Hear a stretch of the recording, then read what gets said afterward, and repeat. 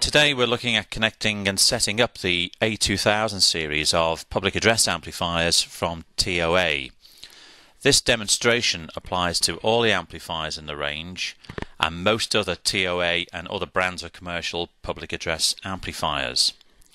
There are three connections to be made as a minimum to the amplifier, which are power, output and input. So let's start with the output, which wires to the loudspeakers on your system. What we need to make sure to start with is that the speaker load on a 100 volt line system is rated 10 to 15% less than the amplifier. This is important. All 100 volt line speakers have wattage tappings which should be added up on a simple system or measured with an impedance meter on a larger system before connecting to the amplifier. In our case, we have one 6-watt cabinet speaker, which you can see at the back of the amplifier, to connect up, and we know that that is less than the rating of the amplifier. Okay, so now in close-up, we have our speaker feed, which is on a twin mains flex, which is perfectly adequate for this application. And what we're going to do is put the positive, or the live leg, which in this case is brown, onto the 100 volt terminal there. Tighten that up. And our negative or neutral leg, which is the blue, into the common. And tighten that one up. So that effectively is the loudspeaker side of things done now. What we need to do is put the cover back on that when we're finished, when we're satisfied it's all working. So let's move on to the next connection in this instance, which is our microphone. Okay, so we're going to connect up our microphone. The one we're going to use today is the TOA PM-660D. The D stands for DIN, which is the 5-pin DIN connector on the end of the cable. The reason for that becomes apparent very shortly. There is also another version of it, the PM-660, which comes with a 1/4-inch standard jack plug. That one will plug into those two inputs. This one is designed for that input there. And that's important because if you do intend to add music to the system at some point, the extra two connections in this plug, when plugged into there, will override the music for you automatically. So let's connect that into our amplifier, and that's going to go in on channel 1.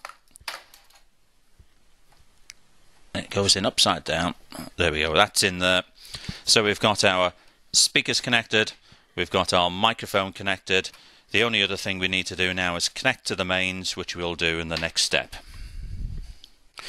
Okay, so we're ready now to power up the amplifier and get it working.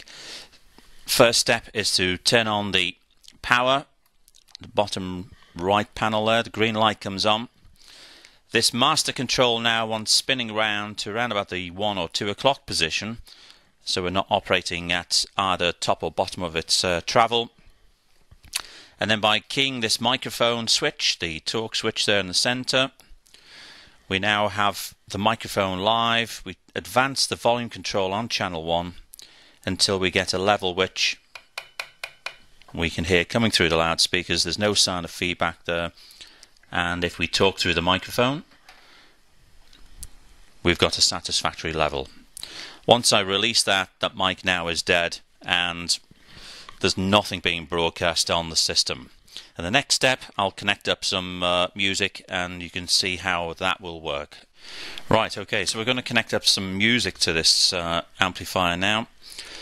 And the way to do that, depending on your music source, is to use a suitable cable from the device you're going to use, whether it's a radio, a tuner, an iPod or what have you, and connect it into the auxiliary inputs here. Now, the amplifier is a mono amplifier, as most commercial amplifiers are.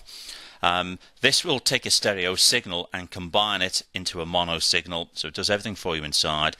So we've got our left and right connectors here. It doesn't really matter which way these go around, but we'll plug into auxiliary 1. And that's our connection made on the rear. The next thing we're going to do is connect the other end to our music source, and in the next step I'll show you how the microphone will automatically override the music and restore it afterwards. Okay, so we've made our audio connection from our music source onto the rear panel, onto the auxiliary 1 input. We've set it to play, and so all we need to do to hear it through the system is to advance the auxiliary 1 control on the front here, the volume control for that input,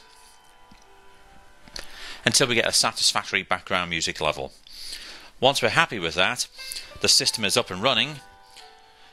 All that needs to be done when an announcement is required is to press the talk button, which case the music will override, like so.